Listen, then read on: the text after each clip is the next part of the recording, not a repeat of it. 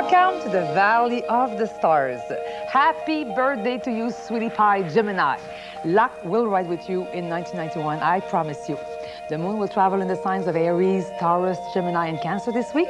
There's also a beautiful new moon in Gemini on Wednesday. Saturn, Pluto, Neptune is going backward. That means we still have to be a little bit patient. Energy is going up and down, but let's keep a nice smile on our face and we're going to be fine. Gemini, you have a natural charisma and cleverness. Communication, traveling, teaching, writing, lecturing appeals to you, and love cares for you also. Cancer, sweethearts, your popularity expands. It is time to regenerate your energies, to take care of your health and your looks, and business is completely in control. Leo, it is very, very good combination of heart, mind, and action for you. You have big success in everything you do, and money could come from romantic sources. Bachelors, if I were you, I would go out. Virgo, there's definitely a personal, emotional development behind the scene, and in career, things settle down in your favor. You attract also loyalty in love. Libra, overseas traveling, very good. Finances are coming in. Romance is also available with powerful people. Be cool with family members, it's better for now. Scorpio, you feel terrific and very, very sentimental. In romance, say what you have to say clearly but softly. Career offers power and authority, so go for it. Sagittarius, you have self-confidence and your creativity is very high. It is time for originality, authority, and leadership. And adventure in love. Capricorn, you feel better and better. Whew, your employment situations offers more potential. Money comes in, and communication, traveling, transportation are also highlighted. Aquarius, sweethearts, you finally make a choice in personal life and in love. You are also very lucky with real estate and long-lasting investment, and also in career. Pisces, it is time for changes around home base especially, and also in romance, it's very impulsive but fun. Don't travel if possible, just for now. Aries, you feel enthusiastic, optimistic. It is time for changes, to break from routine and get ready for what? Passion. Taurus, you make a choice between two great opportunities in career, and you can combine business pleasure and romance successfully. And my sweetie friends, why don't we think about this? That love is a very, very little word, but it is people that make it very, very extraordinary.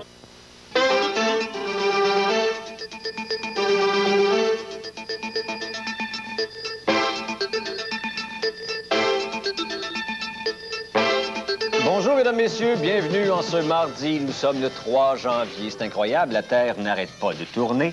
Et voilà donc, il nous reste 362 jours avant de se retrouver à une période des fêtes, comme vous avez connu dans les semaines qui viennent de passer. Et généralement, eh ben, les débuts d'année, c'est l'occasion pour plusieurs de faire des résolutions. C'est donc comme si c'était nous qui se projetaient dans l'avenir à dire « je vais être comme ça dorénavant parce que je veux changer, il y a des choses que je veux modifier ». Il paraît qu'il y a des choses qu'on ne peut pas changer, qu'on ne peut pas modifier parce qu'on serait dirigé par les astres. Ben oui, l'astrologie. Alors, on est le 3, on dit souvent que le 3 fait le mois. Bon, on va se servir de ce 3-là pour faire l'année avec une invitée qui est Jocelyne Savard, astrologue. Vous la connaissez, on la connaît sous le nom de JoJo. C'est une fille d'ici, mais qui commence à faire sa marque et qui l'a fait depuis un bout de temps dans ce monde de l'astrologie. Elle vient d'attraper un contrat pour Air Canada. C'est la seule Québécoise qui a ça. Un contrat pour également Air Canada, je l'ai dit, Bell Canada également sur l'astrologie quotidien. Elle publie des mini-mags pour ce qui est de l'horoscope. Et également, elle a été la seule à faire le David Letterman Show et elle travaille beaucoup du côté américain également. Puis c'est une fille de chez nous, alors on va en profiter et on va s'en servir. Évidemment, vous la connaissez plus sur son côté fantaisiste, mais c'est une fille qui a une formation en ce domaine qui, moi, m'a épaté quand j'ai vu son CV. Évidemment, elle n'a pas oublié de mettre sa boucle, parce qu'il y a toujours une boucle qui va avec JoJo, bien sûr. Alors, on va aller la rencontrer, si vous voulez bien, sans plus tarder, parce que l'astrologie, personnellement, je vais être franc avec vous, pas très fort là-dessus, mais on va jaser avec Mme Savard. Oh, bonjour, merci. Jocelyne, ça va bien en ce début d'année? Oui, ça va merveilleusement bien. Jocelyne, avant qu'on aille à la pause, j'ai une question générale à vous poser. L'astrologie, qu'est-ce que c'est? C'est vraiment, je pense, la science la plus vieille au monde. Depuis le début des temps, l'astrologie existe. L'astronomie, c'est juste vraiment depuis peut-être 300 ou 400 ans qu'on regarde les planètes d'une façon de la matière, d'une façon d'énergie. Oui, mathématique, on calcule les trucs. Mais l'astrologie était avant l'astronomie. Et maintenant, on va retourner d'ailleurs de plus en plus à l'astrologie parce que l'astrologie, c'est plus ou moins... Ça représente les lois cosmiques. Ça représente des énergies, la façon que notre monde fonctionne. Ça représente les choses qu'on doit faire et pas faire. Ça représente, ils sont plus ou moins les ambassadeurs du ciel sur la Terre. Il y a des grandes lignes. Je vous l'accorde, il y a des grandes lignes. Mais quand on fait un profil astrologique sur quelqu'un d'une façon réellement professionnelle, tant au point de vue, si on fait la charte astrologique occidentale, on rajoute en plus la charte astrologique orientale, on fait le des maisons et les mouvements de la Lune, écoute, on arrive réellement à ce qu'on appelle avoir un portrait du monde invisible d'une personne. C'est comme moi, si je vous amplifiais 1 million de fois, qu'est-ce que je verrais? Je verrais... Pas de plus gros que ça, parce qu'il est tout petit. Il serait énorme! Ah, une ouais. oui, parce que je trouve que vous êtes fantastique. Moi, j'ai une admiration profonde parce que je trouve qu'en tant que... Vous permettez que je vous dise ça, c'est la nouvelle année. Oui. Premièrement, je vous souhaite une belle et heureuse année. Ben oui, ben oui. Et je vous trouve un communicateur fantastique avec une intégrité, une sincérité fabuleuse. Je crois que le monde, vous allez être une inspiration dans le monde de la communication du futur. Ouais. Ben, à la fin du show, je vais vous prédire où vous allez finir votre vie et comment, mais pas tout de suite. Aussi bien sûr, le Côte des Neiges, probablement. On va aller à la pause publicitaire et on va revenir tout de suite après avec des prévisions pour 89. Elle fait des prévisions.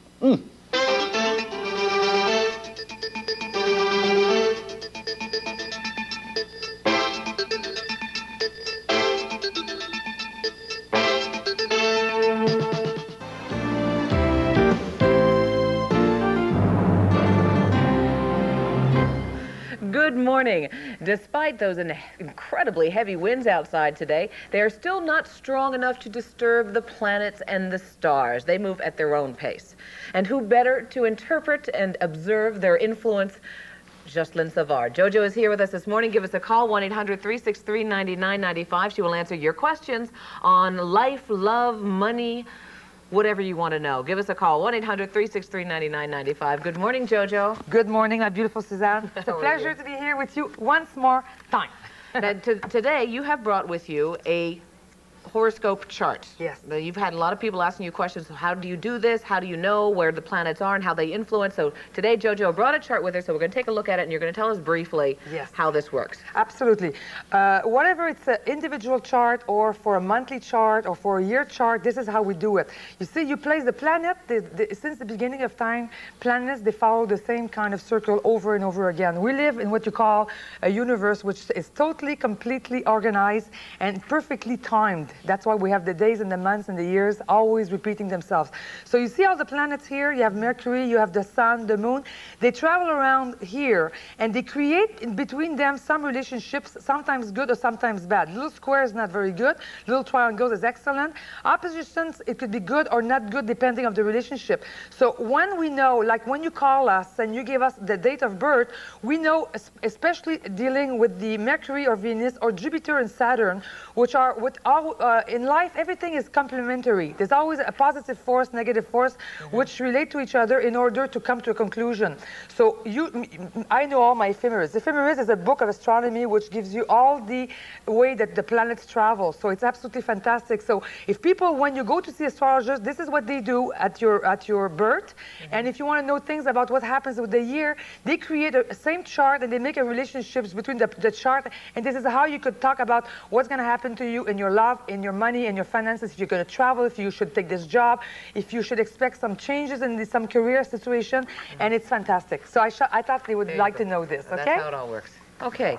I want to ask you a question just before we go to the phones this morning. Everybody wants to know, the big question, Canada's future, with or without Quebec? Okay, I think that war, well, Third World War and things like that, I think now it's really over in everybody's mind. I think individuals right now are changing more or less the big people of the politician. And I really believe that all that war situation made us aware that we have things which are together. We have an incredible, beautiful country called Canada, which is probably one of the best countries in the world to be right now. You have every race and every culture, every religion, which are in here. And even compared to the United States, we're even more, I would say, evolved in a certain respect as far as human beings. What will happen is, I think, divorces, separation, everybody right now, if you go to Vancouver, you go to Nova Scotia, everybody's sort of been pulling the blanket on their sides, and everybody says, I want to be independent, I want independent, not only Quebec. I think after the war situation, people will realize that separation and divorce is not really, it's out of fashion. So rather than doing drastic changes, I believe that people will start saying, rather than strictly listening to the politician, and I think there's going to be some major changes in the federal government anyways, and even the provincial government here will also take another look at it in a way that they will find a very unusual solution to rather meet everybody's need according to their provinces in order to communicate and to talk more instead of being emotional and with a stubborn attitude. Everybody will see more the possibility of rather communicating and getting together in order to solve the problem. I am absolutely certain after the war experience that people right now will join in rather than separate and divorce, because I think divorces are out of fashion. Good morning. You're on Suzanne Live. Good morning. Good morning. Okay, my birth sign is the 8th of June, 1965. I was born around 1 o'clock a.m., 1 a.m. Okay. 1 o'clock a.m.? Yeah. Parfait. Powerful person. You know what you want in life. What sign is that? This is Gemini, and she's also a snake in the Chinese horoscope, okay? It means very wise person, very bright, very intelligent, but a tendency to extremes. Would you say that? Yeah. You're up or you're down, very much so. This year and the year before, the year after will be much more stable. You're entering right now a more routine kind of year for some reason, and because you probably lived a lot of incredible shocks and different things in the last few years. Would you say that? Absolutely. Okay, especially the two and a half last years. Now you said everything's going to become more stable. Your sex appeal, your charm, your femininity will play a very, very big, important role. You could almost get anything you want just by using this. And I think you're probably changing your style, and you have that energy to make something different about your looks. Are you working on that right now? Yeah, I'm losing weight. Good. So just keep with this. I'm telling you, it's like a new you that's growing. It's a new way of doing things. And in the career, in the work, and all these things, it's a possibility to maybe have more peace and more harmony and some power. Financially, no problem whatsoever in this part of the year at all. After your birthday of the 8th of the 6th month, you should not have any worries at all in the financial matter, because I think you had little problems dealing with that. Hello? Yeah, you're fantastic. Thank you. I love you. Allô, c'est moi Jojo. Qui es-tu, taureau? Sensuel, responsable et loyal, on te surnomme l'amant du zodiaque. La nature, l'amour, la tendresse, ça t'aime ça. 1990 t'apportera voyage, l'amour vrai et une nouvelle philosophie. Veux-tu en connaître plus long sur ton avenir? Tu peux maintenant m'appeler sur ma ligne d'astrologie personnalisée. Tu veux contrôler ton destin? Tu veux devenir le maître de ta vie? Je peux t'aider. Appelle-moi. Je suis là en direct. J'attends ton appel dès maintenant. Allô, c'est moi Jojo. Cancer, tu es affectueux, créatif et dévoué. On te considère comme la mère du zodiaque. Tu as besoin de paix au foyer et de succès. 1990 t'apportera l'autonomie financière et émotionnelle tant espérée. Veux-tu en connaître plus long sur ton avenir? Tu peux maintenant m'appeler sur ma ligne d'astrologie personnalisée. Tu veux contrôler ton destin? Tu veux devenir le maître de ta vie? Je peux t'aider. Appelle-moi. Je suis là en direct. J'attends ton appel dès maintenant. Allô, Jojo, c'est moi. Vierge, tu es intelligent, travailleur et généreux. On dit de toi que tu es le perfectionniste du zodiaque. Pour être heureux, tu as besoin d'apprendre et d'aimer. 1990 t'apportera la liberté et la prospérité. Veux-tu en connaître plus long sur ton avenir? Tu peux maintenant m'appeler sur ma ligne d'astrologie personnalisée. Tu veux contrôler ton destin? Tu veux devenir le maître de ta vie? Je peux t'aider. Appelle-moi. Je suis là en direct. J'attends ton appel dès maintenant. Allô, Jojo, c'est moi. Verseau, tu es inventif, brillant, avant-gardiste. Tu es le visionnaire du zodiaque. Tu as besoin de créer et d'être entouré de nombreux amis. 1990 t'apporte l'aventure et le grand amour. Veux-tu en connaître plus long sur ton avenir? Tu peux maintenant m'appeler sur ma ligne d'astrologie personnalisée. Tu veux contrôler ton destin? Tu veux devenir le maître de ta vie? Je peux t'aider. Appelle-moi. Je suis là en direct. J'attends ton appel dès maintenant.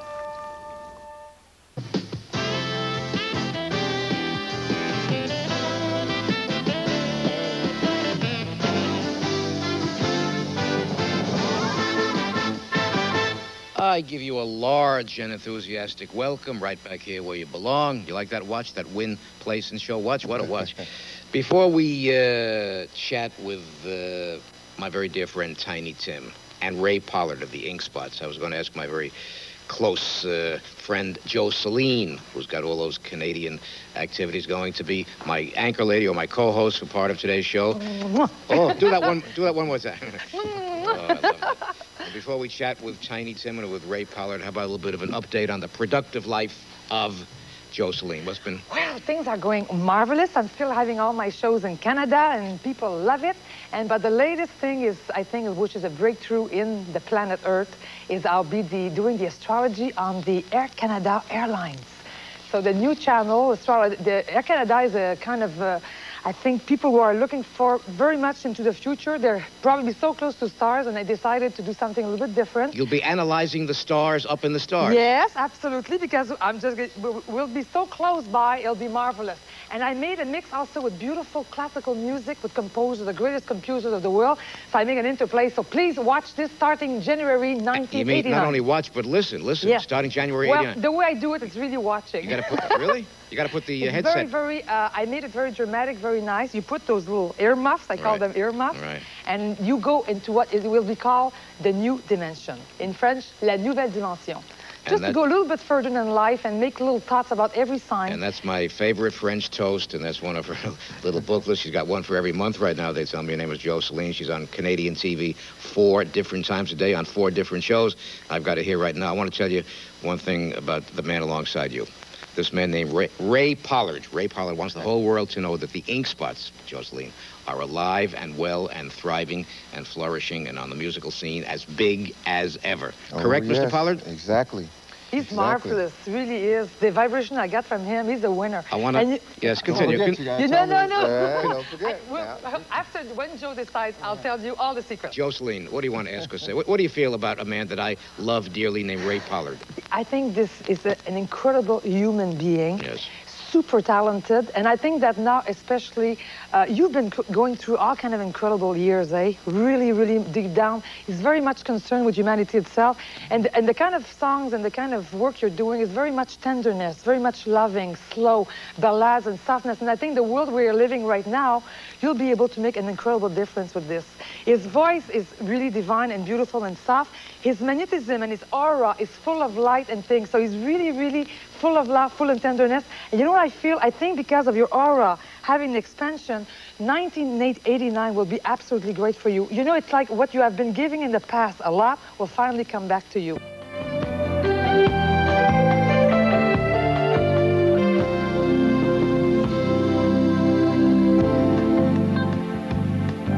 Comme il cherchait sa mère, on lui a trouvé une femme cancer et depuis, il ne peut plus s'en passer. Jocelyne Savard et Gaston Lheureux.